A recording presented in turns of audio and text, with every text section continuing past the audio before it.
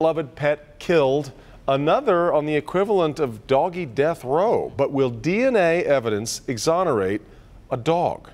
Two heartbroken families and a legal battle over which animal is responsible for killing a 10-year-old Pomeranian in its own backyard. Well, the court says it's the next-door neighbor's dog, but his family is trying DNA testing to prove that their Belgian Malinois is innocent. Let's get to Mara McDonald. She joins us now. I hope I pronounced that right, Mara, but everyone is pretty upset here.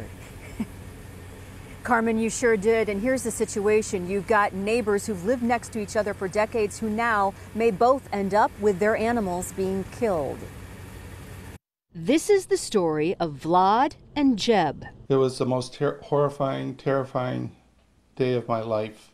If anybody has a small animal, to see their animal killed like that. Vlad was a small Pomeranian in his backyard sunning himself. Chris Sawa didn't see the attack on his beloved pup, but what he did see was Jeb, the next-door neighbor's Belgian Malinois, standing over Vlad's lifeless body. The Pomeranian had multiple bite marks and cracked bones. He was dead. I want my dog back, is what I hope happens.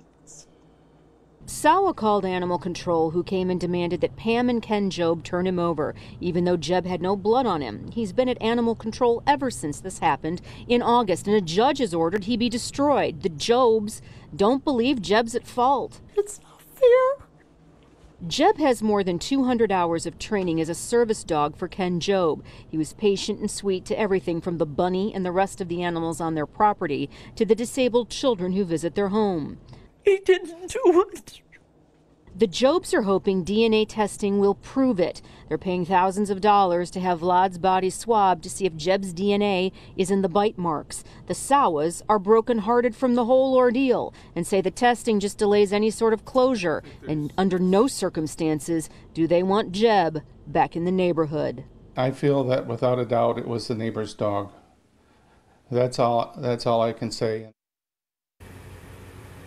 Back here alive, the Sawas have one remaining Pomeranian. They fear for its life if Jeb comes back to the neighborhood. Meanwhile, the Jobs say, listen, we live in rural St. Clair County. This could easily have been a coyote or even potentially a fox. I guess we're going to have to wait and see what the DNA testing shows. We're in St. Clair County. Mara McDonald, Carmen and Devin, back to you.